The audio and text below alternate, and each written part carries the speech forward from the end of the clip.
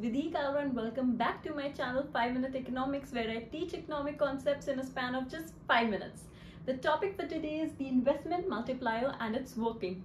So basically we study this topic in class 12 in graduation level, and even if we are preparing for any competitive examination, so make sure you pay attention because this is a very important topic. In today's video, what I'll be doing is I'll be talking about the introduction, the formula, I'll be explaining the schedules, diagrams. So basically you are at the right place. So yeah, let's get started. So first let me explain to you the concept of investment multiplier. The concept of investment multiplier was developed by J.M. Keynes. So what did Keynes show through this investment multiplier concept? He basically showed us the relationship between change in income to the change in investment. तो होता क्या है, we might at times think कि for example एक economy में investment बढ़ी by 100 crores. So what we think is that income will also increase by 100 crores, but that is not true. Income might increase by 200 crores. So this is why, this is because of the working functioning of multiplier mechanism. So basically investment multiplier shows us the increase in investment is essential for the increase in income. Income के बढ़ने के लिए we need to have the increase in investment. Multiplier means the ratio of change in income to the change in investment. This is basically the formula which is written, and this is shown symbolically, which is K is equal to delta Y upon delta I. So make sure Y always stands for income in economics, so you don't get confused. Delta Y upon delta I. So if we are given the change in income as 300 crores and we are given the change in investment as 50 crores, simply by this simple formula, we can calculate the value of a multiplier, that is K is equal to 300 upon 50, and in this case the value of multiplier is 6. So guys, just now I explained you one formula for investment multiplier, which is equal to K is equal to delta Y upon delta I. But that is not the only formula which you need to memorize. You need to memorize two more formulas. One is K is equal to 1 upon 1 minus MPC. MPC is the marginal propensity to consume, and the second one is K is equal to 1 upon MPS. MPS is the marginal propensity to save, and we should know that MPC and MPS together, they sum up to 1. So using these two formulas, we are going to calculate the value of K. So let us come to this side first. We have value of MPC given and we are calculating value of the multiplier. So when value of MPC is 0, we see using the above formula K is equal to 1 upon 1 minus 0, we get value of K as 1. Similarly, when the value of MPC is 0.25, we again use this formula K is equal to 1 upon 1 minus 0.25, it is 1.3. Similarly, for all the cases we are doing that. And lastly, we see when value of MPC is 1, K is equal to 1 upon 1 minus 1, that is 1 upon 0 in mathematics would give us undefined or infinity, what you can call it.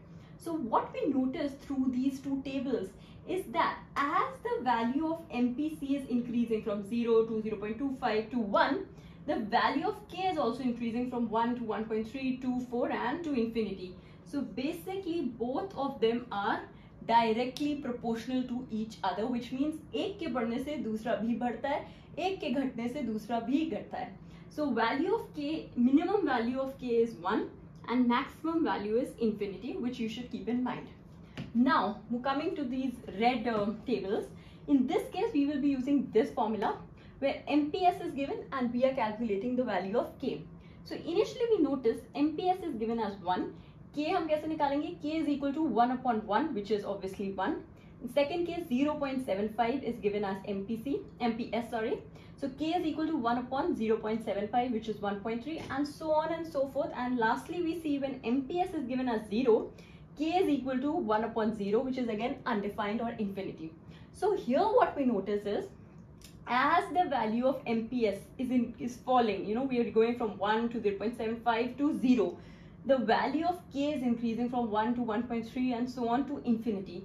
So in this case, one of them is falling and one is increasing. It means it is inversely proportional to each other. एक बढ़ता है, दूसरा घटता है, एक घटता है, दूसरा बढ़ता है. Again, the value of multiplier is same. Minimum value is 1 and maximum value is infinity, how I just told you in this case. So I hope you are clear with this. So now moving ahead to the most important part, and the part where students often tend to get confused, is the multiplier mechanism or the working of a multiplier. One simple thumb rule which I want to tell you before we begin with this is that expense of one person is the income of other. This thing you have to keep it in your mind, okay, while we are studying this. So this is very simple. For example, you go to buy, you have your income, you go into a grocery store and buy some grocery for your house, right? So that is your expense, right? You're spending that money to buy grocery, and the person who owns the grocery store, for him it is his income, what you are giving him, right? So your expense is equal to his income. That is what you have to keep in mind. Very important thing. Okay, so this is our table. Two things before we begin this table is MPC, what we've taken it as 0.5, ये हमने assume किया है, and with the help of the formulas I just taught you, we can calculate K is as 2, because MPC is given, we can find out the value of K is this 2. Now here we've taken 6 rounds. This column we've taken increase in investment, that is delta I, and next we've taken increase in income, which is delta Y, and lastly we've taken increase in consumption, that is delta C. Sometimes people often put a column as delta S, but I don't want to confuse you, hence I've not put another column.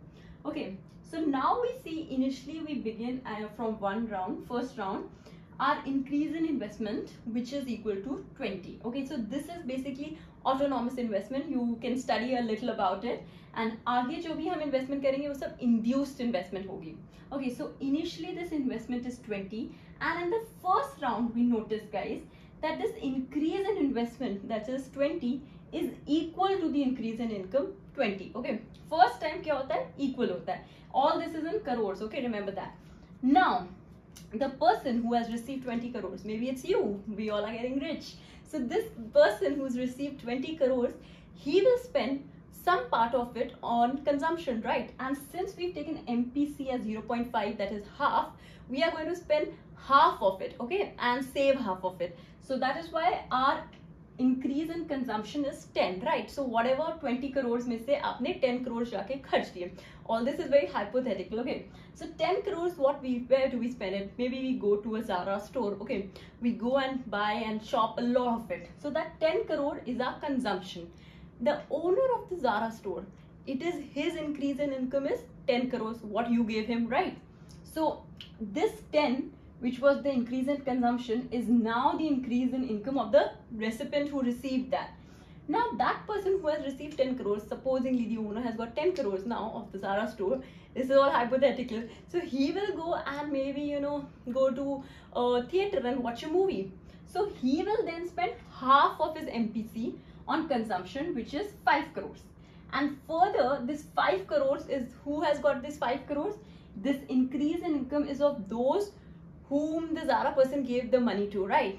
So basically, if you see, there follows a trend. This 10 goes down, then we go to 5, then this 5 goes down, then we go to 2.5, and so on and so on. We see we reach till the point we've reached MPC or increase in consumption, delta C becomes 0. We keep on going there. So here we've reached 0.623. I've not gone further, but we will go till the time we reach 0, after which we will stop. So when we calculate this, I hope you're clear with what I've taught you till now. When we calculate this increase in income, if we add this 20, 30, 35, simply we will get the total as 40. We don't need to actually add this also, we can use the formula. The formula of which is delta Y is equal to delta I into K, right? The K formula I told you right in the beginning. So हमें investment की value हमारे पास है 20 and K we've taken it as 2, right? So obviously we know our increase in income is going to be 40. That is how we can also calculate it. So we will see our total increase in income is 40. So what is one thing which you have noticed is investment क्या थी? We started with 20 crores. We will think income भी 20 crores से ही बढ़ेगी, पर नहीं, income हमारी बढ़ी है 40 से. It's double. Why is it double? Because the value of our K was 2. That's why we see that with the increase in investment, our income has increased multiplier times thanks to the multiplier mechanism. So lastly, guys, coming to the diagram of the investment multiplier, I know I'm exceeding the time, but what to do, this concept is only such that I can't explain it in very short. So moving ahead to this diagram where we have income on the x-axis and aggregate demand on the y-axis. our y is equal to AS, that is our aggregate supply curve, which is always a 45-degree line from the origin, is in blue, whereas the aggregate demand curves, which begin a little above from the point 0, are in red, AD1 and AD2. They are labeled as such. Okay, very simple. This diagram is very simple. You see, initially the AD1 and AS curve, they intersect at point E1. Okay, this is the point they intersect at, and if we draw perpendicular, we get it as Y1 as our income and E1 is our equilibrium.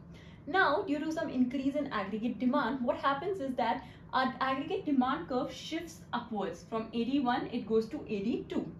Now we see the new intersection point between AD and AS is E2, which is the equilibrium 2. And again, if we draw perpendicular, we again come to Y2, which is a new level of income.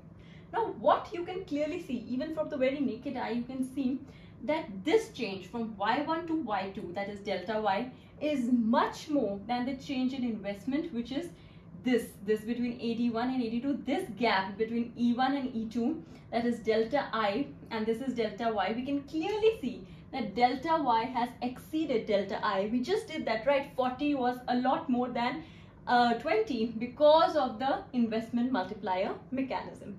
So this is all about the investment multiplier, guys. I hope this video made you understand this concept in a crystal clear way, and I will see you in the next video pretty soon.